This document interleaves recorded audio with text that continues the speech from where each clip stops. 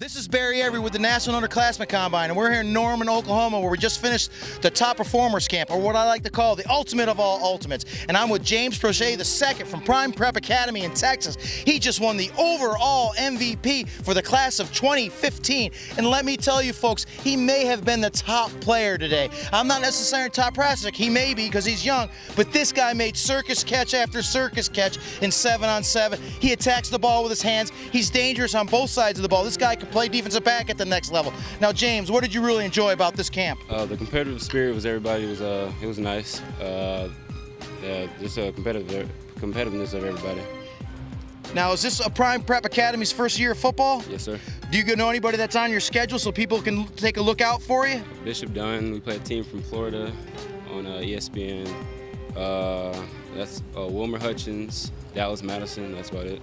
Hey, if you're looking to watch James Proche play this year, people, hey, look out at the ESPN football schedule, Prime Prep Academy. Congratulations, son.